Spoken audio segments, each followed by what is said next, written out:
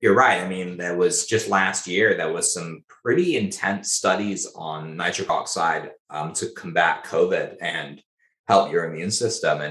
And they were they were very revealing. And again, like just fundamentally, I think so much of science, so much of healthcare gets put into all these different compartments where people don't just look at the simple links between things.